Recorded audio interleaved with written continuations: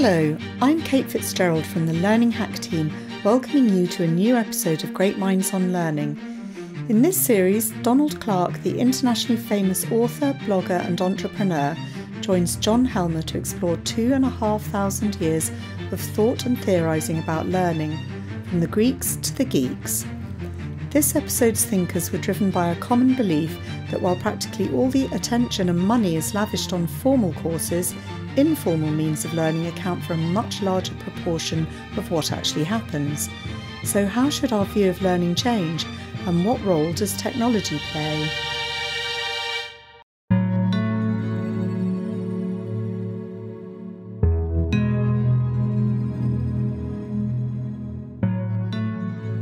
So Donald, this week's topic is closely related to an area we covered in our previous episode on workflow learning. I'm sure the links will come out as we investigate this episode's topic, which is informal learning. We'll also be hearing about incidental learning and how those things fit together. So to kick off, can you give us an overview of how these different concepts relate to each other? Workflow, informal, incidental, and how have you formed this group of theorists for this episode for us? Yeah, so we did an episode on workflow learning, which is literally, as it says, learning in the flow of work. And there's crossover into this podcast, very definitely. But our focus today is going to be on informal learning, so that adjective, informal. So we have these theorists, Marsick, Watkins, Gery, Cross. Some of these people go way back to the 1990s, indeed some people before that into the 1970s, who were absolutely prophetic or prescient on this. It's only now that the technology is allowing us to play this game and play to what they thought was right, that their theory is coming alive again 30 years later. But some of these people I met Gery in the early 1990s myself in Denver in the US. Jay Cross was a good friend of mine. He came and stayed with us here in Brighton. And I always leaned towards what they were saying. Even way back in the epic days and building a little thing called the Blender, which had informal learning as a learning sort of route in it. And the internet was around, and it was quite clear that people were doing a lot of their learning on these newer networks, newer forms of technology, primarily the internet, but also books. I've got a rack of them behind me here. So informal learning has been underplayed because L&D has largely, not wholly, but largely been about the delivery of courses or formal learning, despite the fact that the overwhelming evidence empirically is that most people don't learn most of what they learn formally. This is the mistake, Nick Shackleton-Jones and others make this point all the time, Roger Schank. Training is not schooling, it's not education, and yet we tend to default back to giving them all these big theoretical courses. What is a leader, and the theory of diversity and so on. But actually, that's not quite right. Most people need to learn this stuff in a different sort of context. So informal is exactly what it says, learning non-formally, almost non-intentionally, learning by doing. So all of these people give us the learning theory that lies behind this.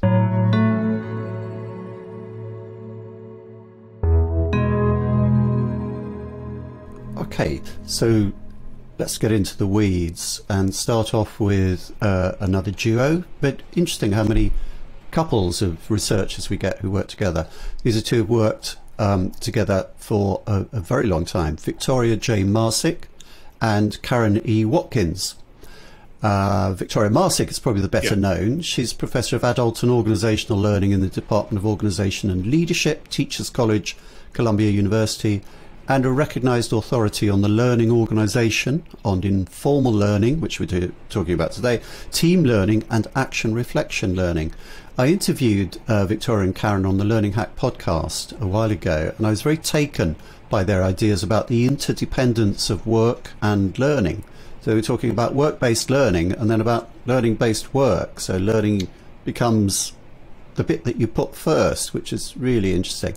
And I was pointed towards them by Reda Satke, who works with large health programs, and really rated what they did and was trying to put that into action and succeeding, I think.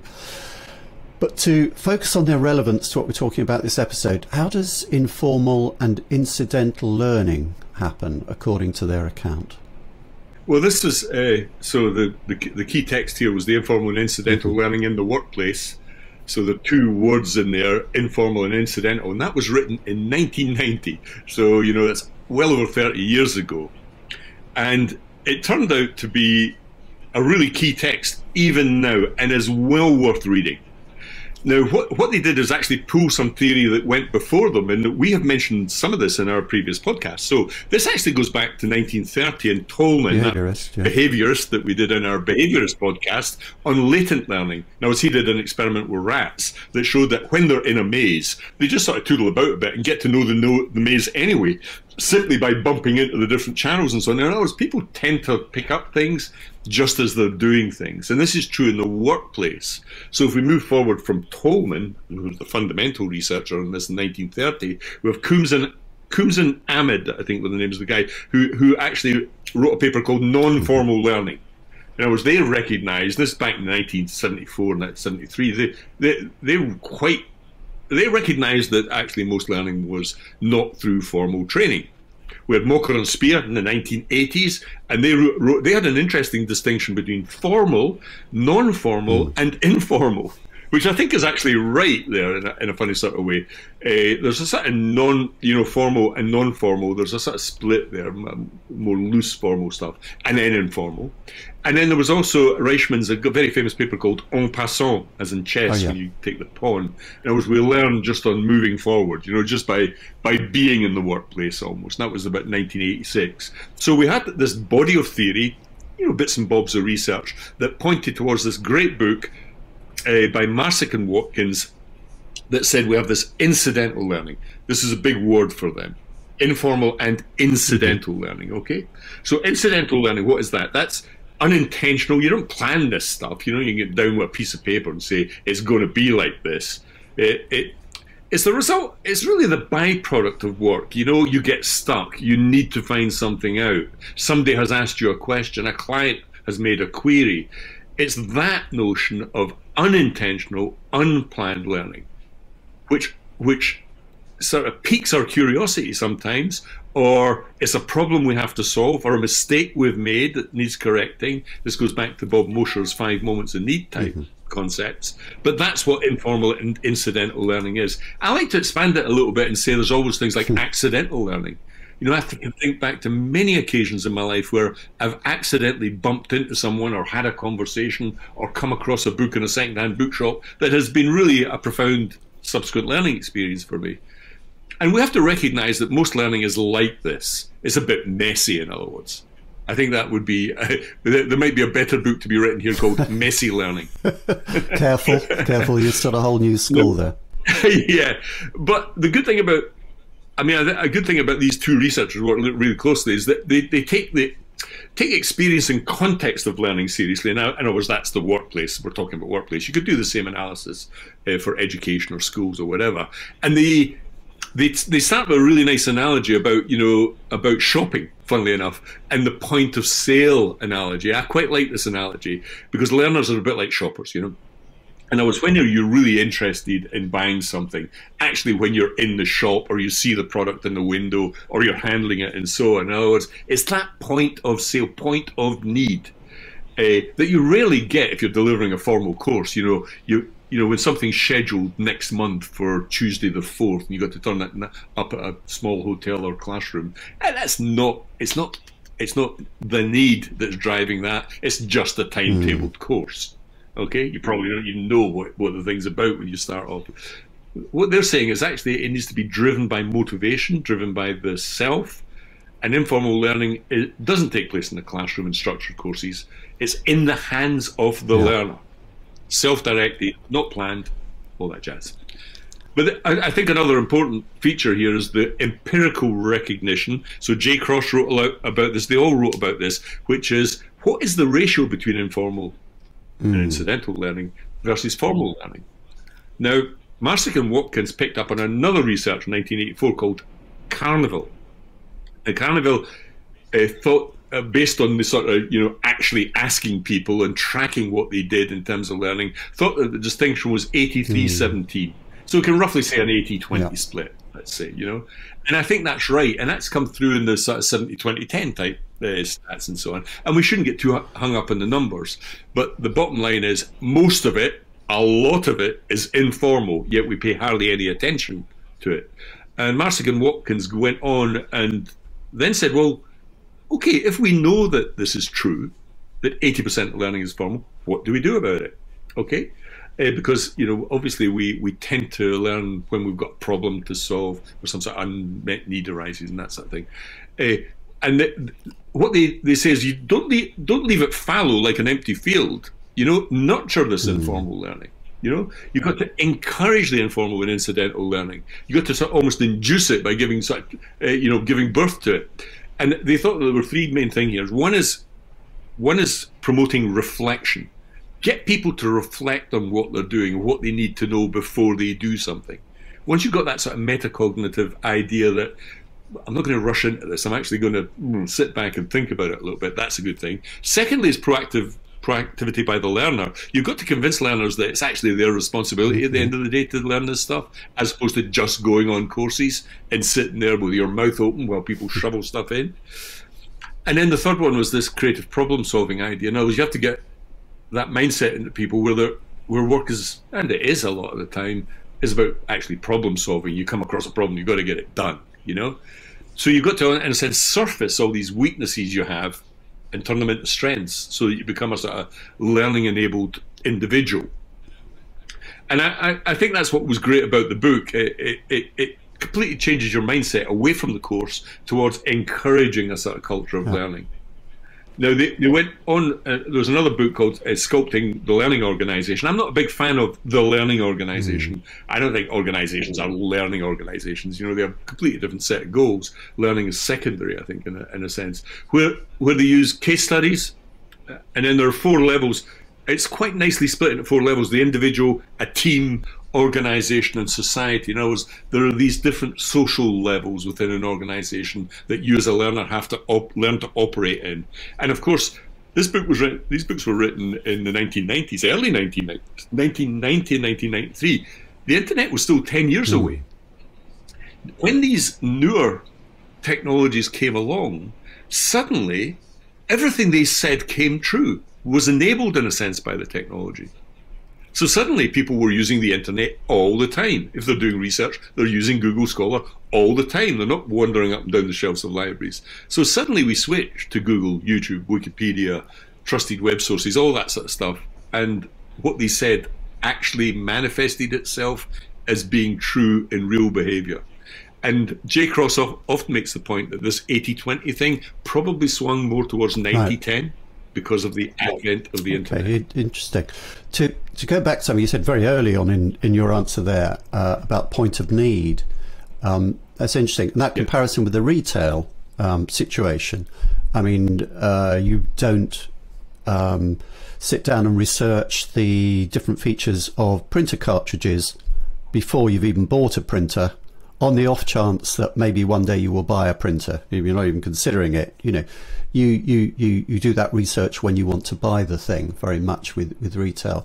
And this comes to something that also was talked about a lot, I remember, in the early noughties when people were talking about informal learning, which is the difference between just-in-case learning and just-in-time learning. So that's a part of that.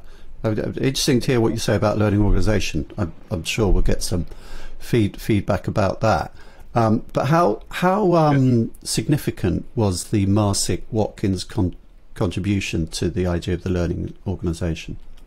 I think the fundamental problem with the learning, or the fifth discipline, the very famous book, and with the concept of learning organisation is, that's right, is the more you try and talk about the thing of being a learning organisation, the less it will be. I think that's what you can draw from the theories we're discussing today. It's not about formalising learning, or using that adjective learning in the front of everything, because most learning takes place without you being conscious of it being learning.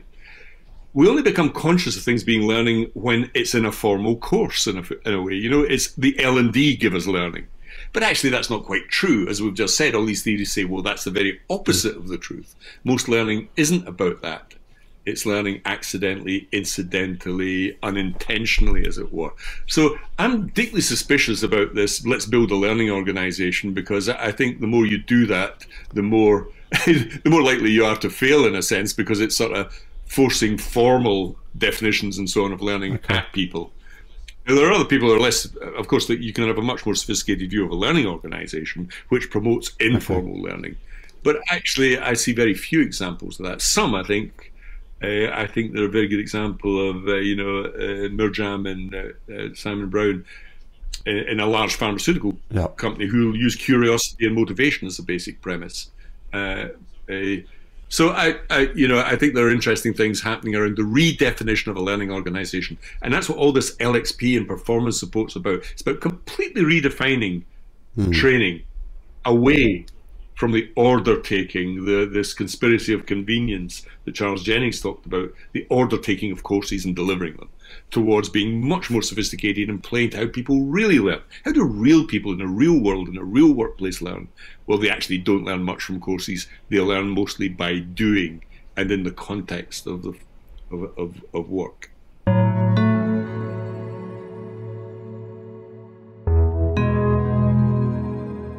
Gloria Gery. I can find no biographical information at all for Gloria Gery online. I don't know if that's my fault as a researcher or whatever. So I'm completely reliant on what you can tell us about her, Donald, because I know you've met her. And beyond that, I think we also have to respect what seems to be like a desire for privacy. She's retired now. LinkedIn lists her as such, but is based in New York City. Her big book, however, is very well known and influential and increasingly high profile. Again, she was ahead of her time, I think. Electronic Performance Support Systems, published in 1991. And that was before the internet, as you said with the others, significantly. However, she defined an idea of technology-supported performance support that people are still striving to live up to. We have the tech now, probably beyond anything that Gloria Gery could have conceived in 1991. But when it comes to realising that vision, Donald, are we there yet? Well, yeah. So, yeah, I met Gloria way back in the early 90s in Denver. I was sitting in the front row of a conference and we were both listening to Roger Schank, of all people. It was the first time I'd ever seen Roger speak, and even my jaw dropped, really, because I just agreed with every last word he said, even though the entire audience were howling with disagreement.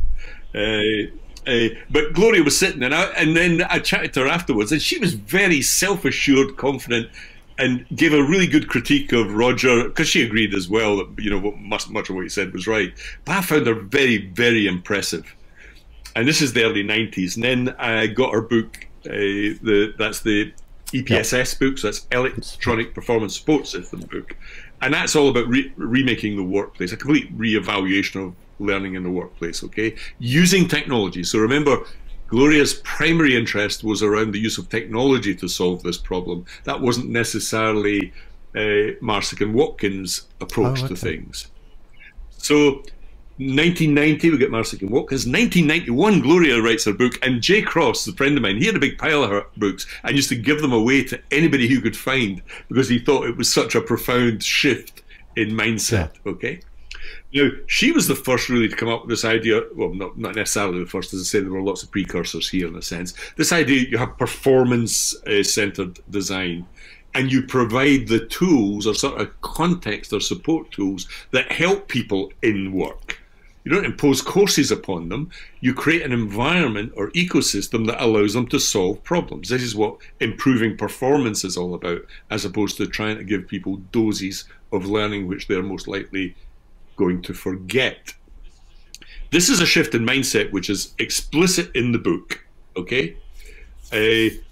Just in terms of biographical details, it seems very much a loner here, but very moral and principled person. She went off she did work in Nepal in schools, worked with orphans and so on in Romania. She had a lifetime of sort of philanthropic work as well. But coming back to her theory in particular, there were a couple of precursors here. We mentioned some precursors from Marsick and Watkins. There was, and Guy Wallace really documents this quite well, there was Gilbert and Rumler from the Praxis Group in 1970 who published a paper And they were really, really skeptical, just like Gloria Gery, about the direction of travel and training. They thought it had gone herring off in the wrong direction towards formal courses, separate classroom courses, because they were much keener on job aids, general checklists, performance support. And then a guy called Gilbert wrote a book in 1978 called Human Competencies that was all about the sort of competencies people need. And he had a similar view of this, that informal learning was really important. Now, for Gery, what she did that was unique, and she wrote another book just before this called Training versus Performance Support. There was these two mindsets, what really matters. And she repositions performance support as being the major business problem. Actually, the problem you have as an organization is probably a performance problem, not a training problem. Yeah. Okay? And what's the solution to that? Technology. So she changes the whole way we design learning, pointing it towards the use of technology. Remember, this is a decade before the internet. Now, the shift from this traditional training to performance support was not to separate it from work in any sense, but to integrate it, sort of web it, marble the fat into the meat, as it were, so that it's part of work itself. So you don't abandon all formal training. That wasn't our point. Marsick, J. Cross, Charles Jenny, all these people say we're not abandoning courses. We're just taking a more measured view of their efficacy, shrinking them down, have less of them, put a lot more of your budget into the informal side.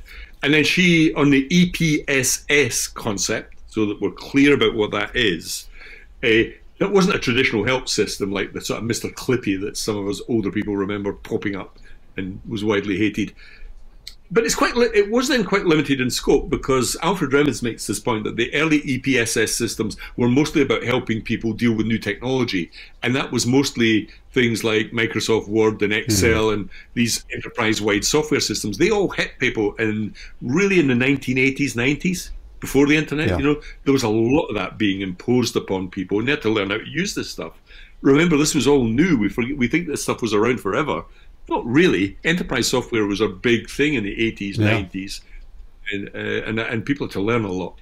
So for her, you have an integrated and structured approach to help people, give them absolute, immediate, individualized access across a network. We had networks then, even though we didn't have the internet, and really good bits of information, software, guidance, advice, assistance to help them get past these problems or to learn how to use the software. And that's what we do to this day. If we get stuck in a piece of software, we go to Google or get a little bit of YouTube up and whatever and try and get around the problem. Hence the printer anecdote that you told earlier. Now, what has happened recently is we're managing to get to grips with the contextualization of that problem. Now, if you know what people are really after by knowing what they're doing, what their job role is and so on, you can make the target a little bit clearer. You can get to the red bullseye as opposed to the little yellow circle just outside that. So we're increasingly trying to improve the personalization and targeting of EPSS activity. And that's what the more sophisticated performance support systems do.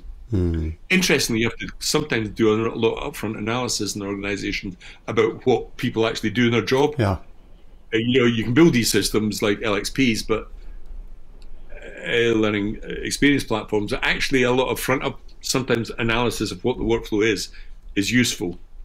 And then there's a further definition of this, because after Gery, she caused, it was a big book, this, and it made people reflect on what it should be in EPSS. And then Barker and Banjeri came out, it was about 5 years later, and tried to give a definition of this, which is you have to have a user interface and a database. You have to structure this as a piece of technology. You then have to be very clear on the tools you give people. You need a help system, and every bit of software now has a help system. You need some documentation, but you also need some retrieval. You need to be able to go and find bits and bobs to help you, and some intelligence are behind this. Even some tutoring, a little bit, mini simulations even sometimes to help people get around things and communicate that to people.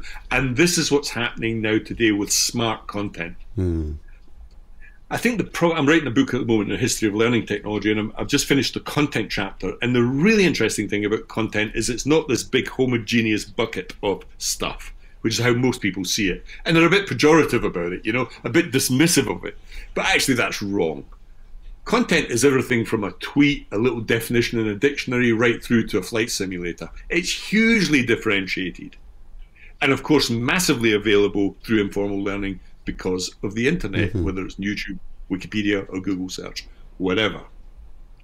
And so we're now beginning to realize what Marsick, Watkins, and Gery said 30 years ago, that informal learning can be realized because the technology is there. It's free, it's cheap, it's quick, and it's what people do anyway. When I discussed EPSS with Bob Mosher, I was asking why it never became a product category. That people don't, people market LMS, LXP, and so on, but you can't buy an off-the-shelf EPSS. And I think what I learned from talking to him, there was really, in each case, it is so bespoke, and so you can use existing systems to support this. But for each organisation, the EPSS would be a different thing because the nature of what has to be supported and learned, and what that work environment is like is so different in each case. I think there are two things there, John. It's a really interesting point that Bob makes there. I think one, the EPSS systems became integrated with whatever you were launching. So if you needed help on Excel, the help was inside Excel as a product. Secondly, the internet became so powerful that whenever even in Excel, take that example, if you type in, I need to know about how to work a pivot table or something, it gives you the steps in the first page on search on Google. Yeah. So there are two things there. One, the systems provided EPSS functionality themselves. And secondly, the internet became so good that it was providing it almost for anything in the known world or universe. Yeah, you could say that the internet has an EPSS called Reddit or Stack Overflow or GitHub. Well, that's a good point as well. There were other forms of informal learning. I mean, on the social side, we have a whole load of social platforms there. Slack, Yammer, that were bought by, of course, Slack is bought by Salesforce, Yammer was bought and then integrated into Teams and Microsoft. So EPSS has always been a necessary condition for success. People just tend to fold it into bigger pieces of enterprise software, which was Bob's point, and a good point. Yeah.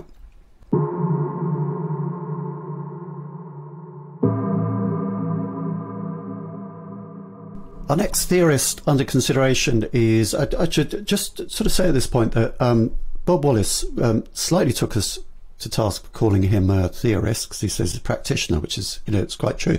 I should say in this series we're using theorist as a kind of portfolio word for all the people who cluster around this that we're talking about. Obviously, some of them are practitioners, some are scientists, some are not, some are thinkers, and some are just wildcards. So the next of these that we move on to is J. Cross, 1944 to 2015. James Calvin Cross Jr., to give him his full title, was an American futurist, according to Wikipedia, who popularized and maybe invented the term e-learning. He says it emerged around him in some way, and championed the cause of informal learning in business settings. And it's called by many the Johnny Appleseed of informal learning, which I think is quite a nice comparison. Born in Arkansas to an army family, attended Princeton and Harvard Business School with 2 years in the US Army in between. He developed the first courses on the University of Phoenix, which was, of course, a really important landmark development in the early years of e-learning. In 1998, he founded the Internet Time Group with Jane Hart, Harold Yarke, Charles Jennings and Clark Quinn. And it's no accident, by the by, that three of those people are featured on my other podcast, because personally I was hugely influenced by Jay's writings on the Internet Time blog when I first began to learn about e-learning in the noughties, which I have to say is after I'd got a job working in the e-learning industry in the noughties. And I was lucky enough to meet him and hang out at an exhibition. I found him a really personable guy, apparently liked whiskey as well. He was a prolific writer and published author. In addition to his widely read blogs, he was a columnist for Chief Learning Officer magazine and a guest contributor to Learning in the New Economy magazine. Remember the New Economy? That was an idea at the time. 4 books he wrote, including Informal Learning, of course, which really nails this topic area. Donald, you write on your blog, he moved us beyond traditional LMS and content model and beyond blended learning to a newer, more naturalistic model of learning based on real behaviour and contemporary technology. but was he just a very good amplifier of other people's thought? How would you assess his distinctive contribution to what we're talking about here? You know, as I say, Jay was a good friend of mine. I knew him really, really well. And I think far from being an amplifier, I think he was a very original thinker. Mm-hmm. Now, I think that's right. But he had a lot of humility, you know, and I think that's one of the things that people remember the most about Jay. He was quite a humble guy, you know, and he wasn't really keen on all this highfalutin language. He did indeed invent the term e-learning. That's absolutely true, I think. Okay. And then, you know, and then also I think he really invented the term, you know, not invented the term informal learning, but really theorized and brought it to the fore, not only by evangelizing it, but writing about it in his book, Informal Learning. So he really is a theorist of informal learning. But I think, to give you an example of something really concrete, which he did, was he focused rightly on a very practical issue, and that's what he called the spending paradox. So what is the spending paradox? Well, if it's empirically true that about 80% of learning is informal and 20% is formal, what on earth are we doing by spending all of our budget on the 20%? This makes no sense whatsoever in terms of return on investment. And so he always used to show this at the beginning of his talks, that little histogram. We spend all the money on the little bit of formal learning and courses, hardly anything on the 80%, which is why he wanted to surface, like the other theorists we've mentioned here, he wanted to surface all these other things, blogs, wikis, podcasts, peer-to-peer sharing, aggregation, social media, the internet, all that stuff was a big deal to him, because it was a big deal to everybody else, and empirically that's what people were using. So, you know, we actually saw what he was saying is just look at what people really do in the workplace, you know, because what has emerged is a massive use of Google and YouTube and Wikipedia. People don't like to tell you this, but it's true. Just look at the weblogs. And so that's what he then started to point towards as giving us the success in learning. Now, a really important point here, and he used to say this all the time, was that he didn't want to crush formal learning in courses. He thought that was ridiculous, you know. In other words, informal learning needs to be amplified, recognized, supported, used, but it's only 20% of the equation, probably less, and getting smaller. Really important point, because I think as the years go by, we're seeing the relevance of the course diminish, which is why I think we're getting lots of specious courses now are in very abstract things, you know. We sort of run out of things. We're, you know, like most people can pick up a lot of the competencies informally without going on the course. Mm-hmm. And so people are thrashing around looking for any old abstract noun like resilience or something to build a course around, as opposed to real competencies. And so his was one of business focus, you know, not schooling. He thought, like Roger Schank and everybody else, Nick Shackleton-Jones, this is not schooling. Stop with the theory, guys. Stop right now. You're wasting too much money on that. People will just forget it anyway. It's about doing. So, and he was quite keen on this blend of workplace learning being a blend of the informal and formal. But that doesn't mean that everything's left to chance. That you know, so you mentioned earlier, John, the stuff on working smarter. So he did not want to leave things to chance and had concrete recommendations around that. Okay, isn't there an apparent contradiction in this, though? You know, his you know, the paradox of the spend 80% going towards the formal, when that's only actually kind of 20% of how we learn. You know, it's a useful crowbar, that idea, for opening the debate up. But isn't it, there's like paradox that the informal stuff is going on anyway. You can look at it and observe it, but if you start to get involved with it as an L&D manager, doesn't it then become formalized in a way, and you kind of kill the thing that was really good about it, which is the informality? So, I mean, what do you do with informal? Do you kind of support it? I mean, how does that really work? Do you enable? Do you channel it? Yeah, exactly. Yeah, I mean, their point was that you need to encourage it. Let's use that word, encouragement, for a moment. Encourage curiosity, encourage learning, encourage these systems. But many of them say, well, that's not enough in itself either. That's a motivational issue. You also have to put the technology in that allows them to do it. So in the early days, this really did happen. You had major organizations that banned Google and YouTube and Wikipedia. You had that in education institutions. There are many universities that actually locked out Wikipedia. That now seems ridiculous to us. But this happened because people did believe, stupidly of course, that all learning took place in the lecture room. It's just a ridiculous idea. So I think what all of these theories say is the technology's here, it's getting better, more powerful. You've now got one of these powerful little things in your pocket. All of the smartphone, the more this happens, the less you need to rely on formal learning. That's not to say you shouldn't rely to a degree on it, but it's getting a smaller portion of the mix. So you don't want to decimate the training department. You said you want to see learning as constant in an organization, but you want to reduce the barriers, make it easy, which is where behavioral economics comes in. You know, if you've got the nudge unit, you know, making easy, timely, simple, attractive, you know, that's what E stands for. And so I think we're suddenly realizing that's right. Let's make things easy for people. Let's nudge them. Let's notify them. Let's use LXPs. Let's use performance support in this ecosystem as well as the formal courses. So I don't think the contradiction then disappears. You know, technology, since the invention of writing, has swung the pendulum towards the learner.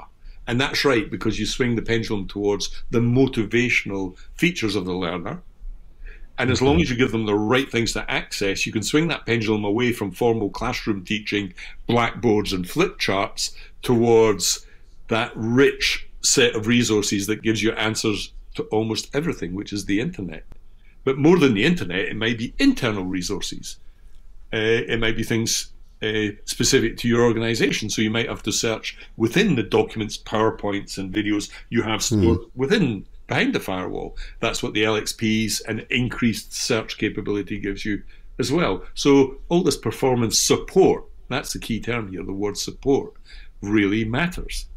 Perhaps with Jay there is a similar question to ask as with Gloria Gery, the are we there yet thing. I remember at the time when I was reading his Internet Time blog a lot and going to all the kind of the tech shows and working for vendors of e-learning technology, there just seemed such a kind of a strong contrast between what he was saying, which seemed to me to make absolute sense, and what people were actually buying and selling in that marketplace. You know, you had the LMS, very much a kind of admin piece of ERP, and you had the self-contained module content courses, and he was saying something completely different. And it just seemed there's these two narratives going on that were completely at odds.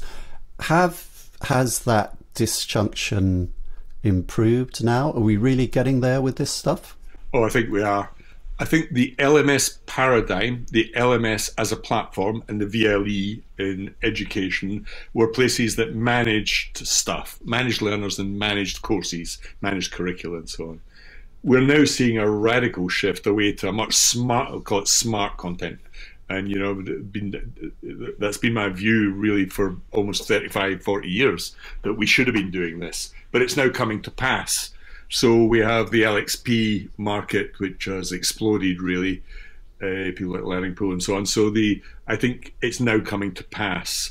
You see the speakers, you know, you still get that old paradigm stuff, because that's what people are continuing to sell. But there isn't an LMS vendor on the planet now that isn't looking to rebadge it as an LXP or add LXP functionality or retrieval practice type stuff or nudging or AI or data. Everybody's playing that game, and it's what all these theorists told us had to happen. Now, when it comes to platforms, we had LMSs and VLEs. That then sort of shifted slightly. We suddenly started we have webinar type platforms and so on, but you started to get social platforms emerging as well, collaborative platforms, things like Slack and Yammer, and then we've got Microsoft Teams all of a sudden. So you can see this is happening now. It sort of happened over the pandemic, I think, a little bit as well. This switch towards, you know, people having to do it for themselves, but let's give them the tools that allow it to do it for themselves. So there's always been this stark contrast between these hideous exhibitions that you go to and you wander around, it's just one LMS after another, and actually how people learn in the real world.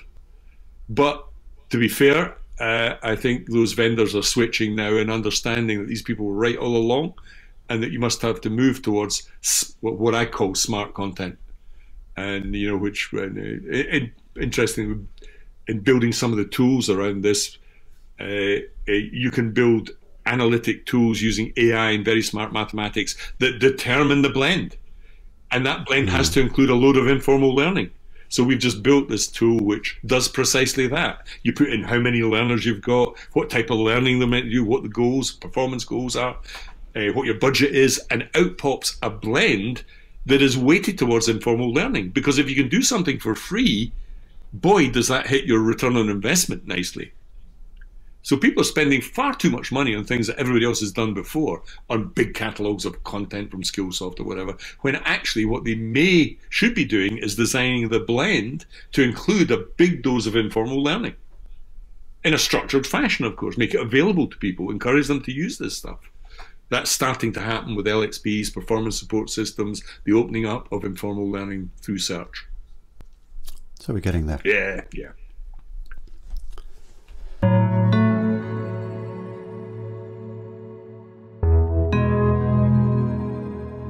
Now we come to a section of this episode about which I feel most trepidation. The Learning Hack Pronunciation Department has been working overtime with me on this particular section, but don't hold out any high hopes. I'm not going to slip up here because this is extremely difficult stuff.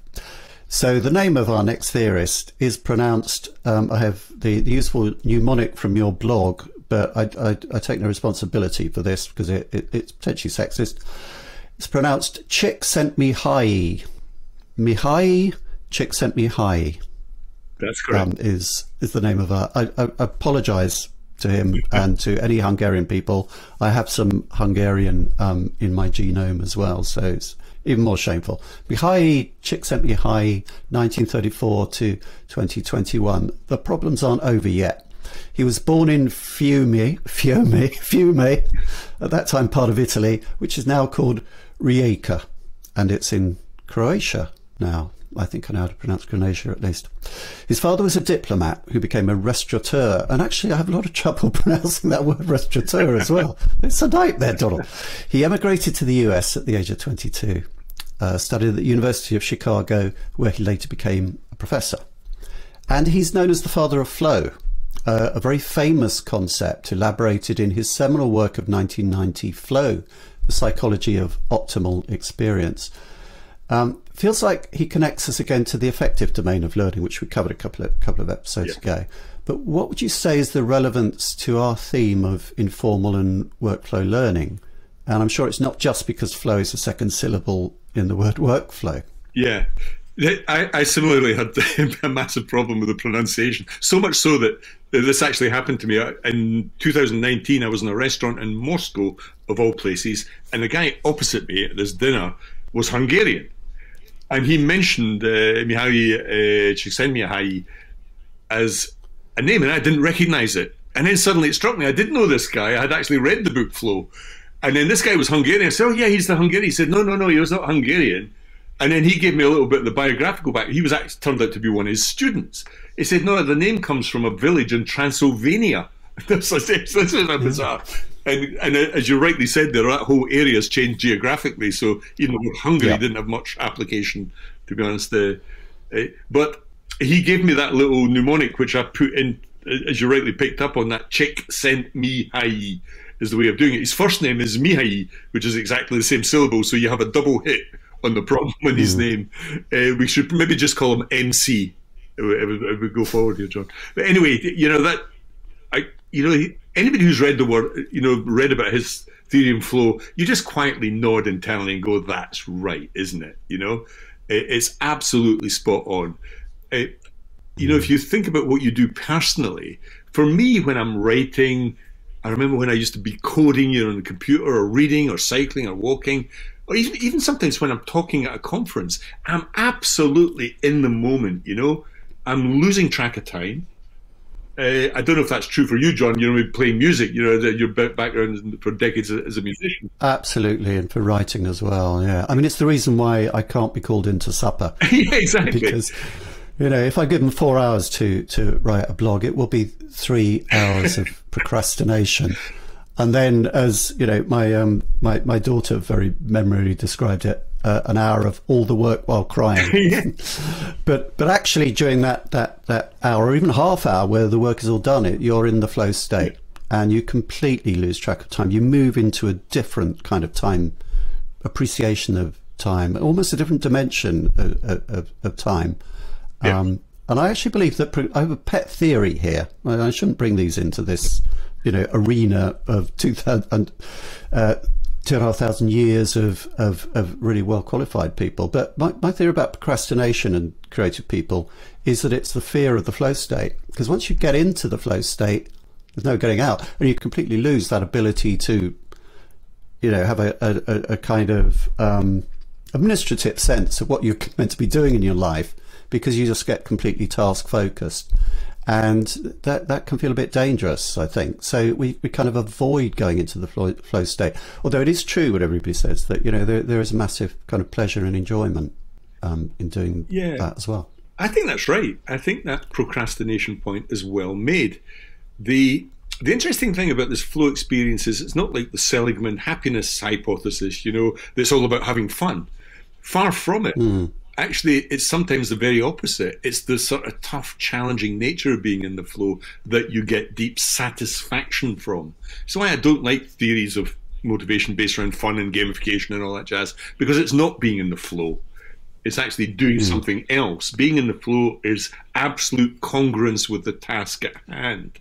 When you're writing, writing a book at the moment, it's hard work. But the satisfaction comes from deep analysis, the rephrasing of the sentence until you get it right. It's not fun.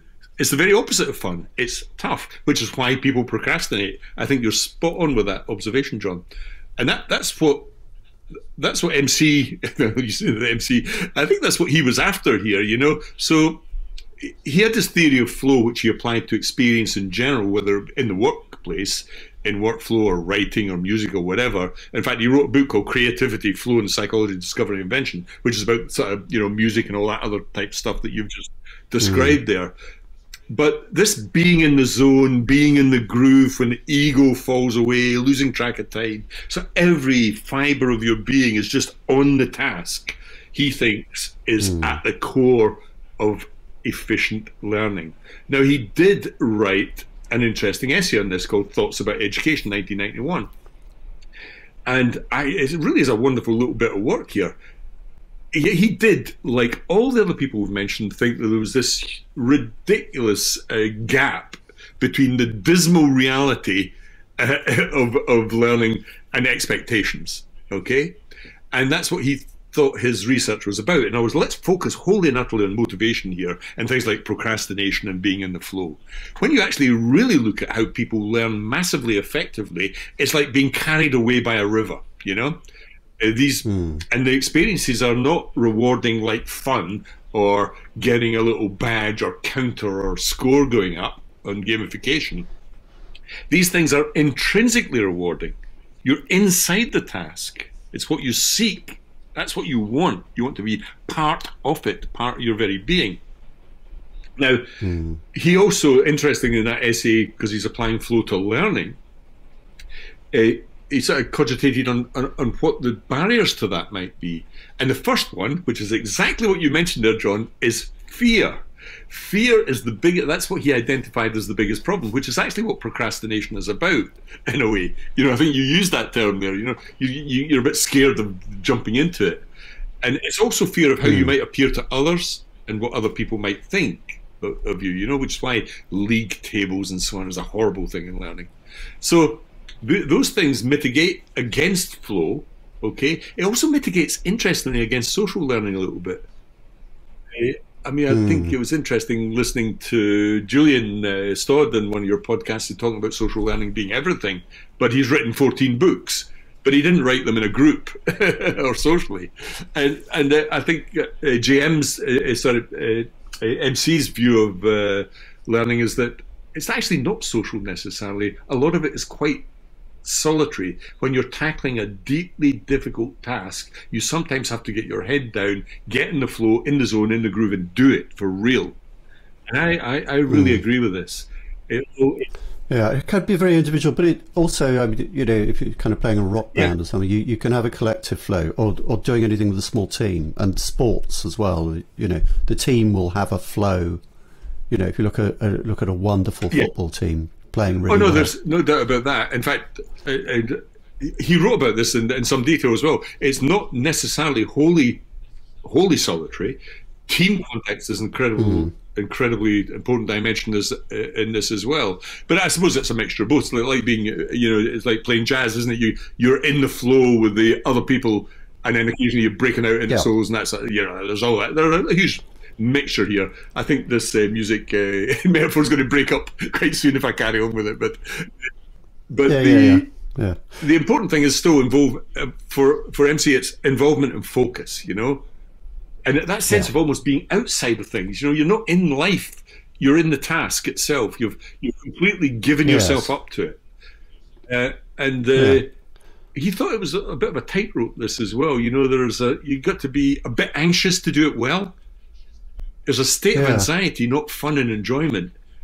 And you've got to keep that going, because that's what gives you that sort of in the zone feel. It's almost serene, isn't it, when you're in that flow experience? Yeah, and did he talk about it as a kind of Goldilocks zone, you know, where the anxiety is not out of control? So I think another part of the fear of the flow is that the thought that you'll begin a task and be interrupted, because being interrupted when you're in the flow is absolutely painful. It's awful, isn't it? When you're kind of absolutely there and then you have to suddenly go away because you've got to deal with, I don't know, burst water main or whatever, or you're called away to a mealtime and it's just, you know that you're going to lose the flow, and you will not find the lost chord or complete your sonnet or whatever, you know. You won't score that goal because your mum's calling you back home, whatever. So true. Interruption is a terrible thing, and bad usability is something that disrupts flow. For me, this is where it kind of comes into that workflow learning thing, is that you have to make sure that people are not interrupted by a bad process that destroys their flow state. No, those observations are spot on. I was laughing away there, though. As you know, when you're writing, you're holding several ideas in your head and you're trying to juggle order and you know, expression, and somebody pops their head round the door and wants to ask you a question about what would you like for supper or something, you know, and it annoys you so much, and you want to say, don't do this, and it seems so rude to them, but you know inside that you'll lose what you're thinking unless you do that. So interruption is the enemy of flow. I would you know, absolutely agree with that. Now, applying this to UX design, again, Nass and Reeves were really specific on this. Their 35 studies in the media equation, where the premise was, it's, you know, that computers are a bit like real life. We treat them as human beings. And when they're impolite, or you get latency, or, you know, you get a lip sync problem or something, it really throws you. It's like an interruption, because it disrupts you cognitively, because it, you know, it takes you out of the flow. And a lot of good UX design, I think, now is precisely about that. It's not necessarily making things look great. It's about keeping you cognitively going without obvious, well, why on earth did that just happen, you know? Those frustrations you get with bad interface design. And the same is true in online learning in general, I think. The sort of learning experience has more to do with good design of flow than suddenly interrupting me with a little speech bubble or a multiple choice question or something, you know? And I think that's where a lot of design goes awry. So yeah, we have a lot to learn from this concept of flow. And of course, it's the key second syllable of workflow. And we've been talking about workflow learning, and learning in the flow of work has become a big deal. But here we have a major theorist who was writing about this in the 1990s. So, you know, this stuff's not new. It's been with us for a long time.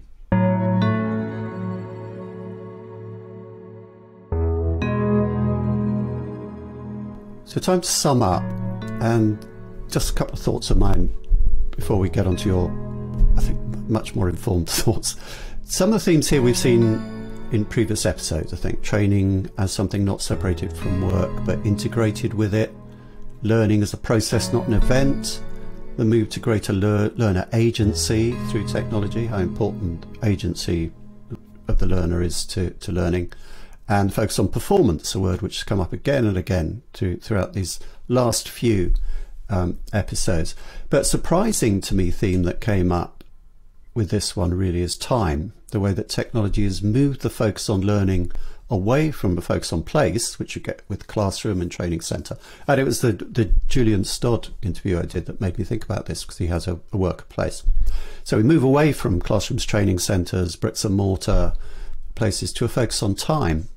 And I think it's significant, Jay Cross's internet time blog. I never quite understood why he called it internet time. Perhaps you can enlighten me on that, Donald. And especially with flow, we've talked about the elastic sense of time you get with the flow state, and how dealing with time within the sense of work and UX and all the rest of it becomes such a key part of things. So movement from place to time. And then again, the informal word makes it all seem a bit intangible and perhaps nebulous. You know, informal is this stuff you do in your flip-flops and Hawaiian shirt.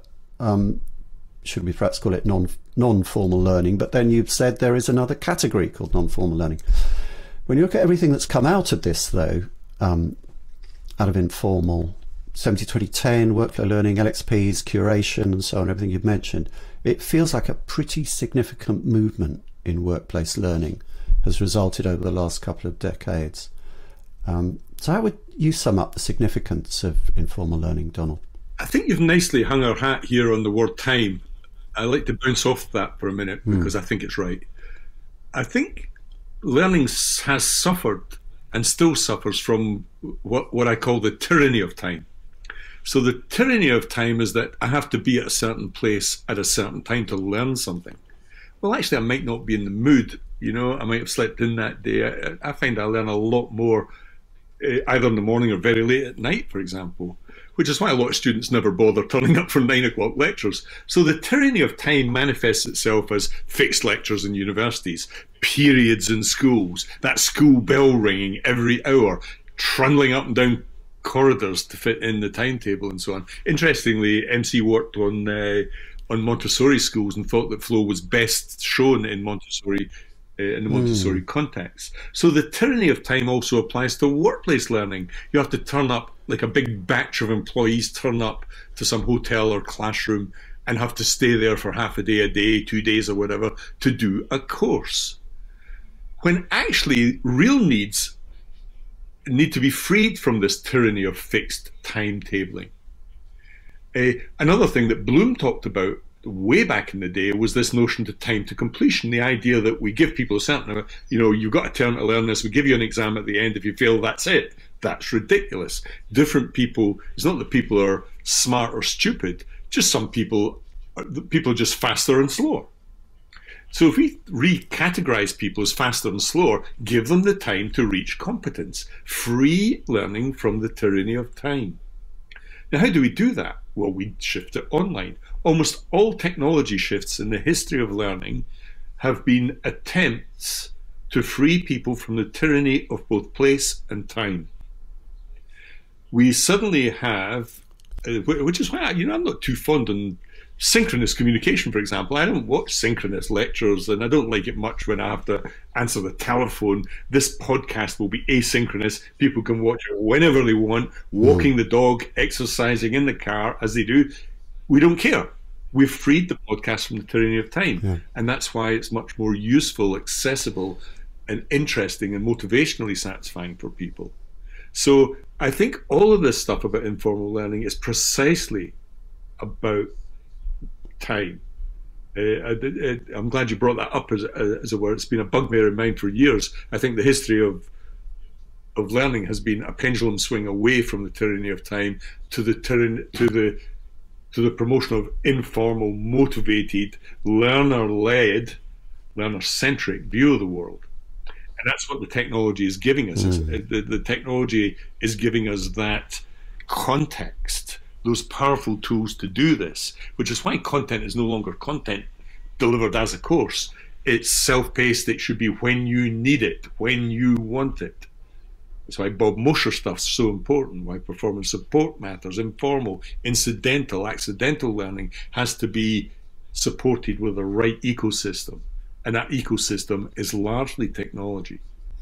When I first scanned this list of people, I thought the flow one at the end, the MC, struck me as the kind of odd person out. I didn't understand how it fitted in. But you having said that makes absolute sense, that if your focus is moving to informal learning, learning in the flow of work, information in the flow of work, flow is the essential important dimension that you have to look at. How can we allow people to be in the flow, to work and learn simultaneously sometimes within that and flow? I think, you know, if we're really looking at what we should be doing now in the workplace, then this pendulum swing away from tyranny of time and place towards support or performance support, remember those two important words? You know, Bob Mosher is right on this sort of stuff. People like Alfred Remitz have been doing this for decades. You know, it was actually support for IT support in the 1990s. They were the big new thing. But we need support on all sorts of things in the workplace now. Almost everything needs some sort of support. You know, that was traditional performance support. It's now gone much wider. And courses are not enough now. They're too clumsy a tool, like a big hammer, of course. You need a whole range of tools, you know, different screwdrivers and all sorts of things there. It's not, or like the Swiss Army knife type thing. You know, courses have their place, but their inflexibility in terms of time and place is often a constraint, as is the money we spend on them. If we only, as J. Cross advised us way back then, thought about spreading our budget into different arenas, which many L&D departments are now doing, I think you get massive increase in return on investment. So resources, not courses, Nick Shackleton-Jones line, that's one dimension. Performance support is another. LXPs is another. You know, there's 2 clicks and 10 seconds to get to something from Bob Mosher and Alfred Remitz expertise. These things, you know, we know a lot more. We're gathering data about people. We know about their job role, who they are and what they're doing, so we can have a guess at the context a little bit more. This is happening and will continue to happen to swing the pendulum away from the tyranny of time towards a real learning organization is one in which learning, in a sense, is almost made invisible. Within this season, especially for the last few episodes, we've been developing themes, and I think this episode rounds it off nicely in the way that you put things there. Next time we'll be moving on to something which will seem like a bit of a handbrake turn. I think we go for another origin story. We're going to begin to talk about the Greeks. But for this episode, Donald, thank you very much. Thank you, John. Great Minds on Learning comes from the Learning Hack team and is produced by John Helmer. Sound edit is by Isaac Peacock. Social media by Jay Curtis. The podcast is based on a series of blog posts written by Donald Clark, and we'd like to thank Donald for his kind collaboration in this project. In our next episode, the last of this second season, Donald and John turn back the millennia when they take on some foundational figures of human thought. What do the Greeks have to tell us about learning? Join us, won't you?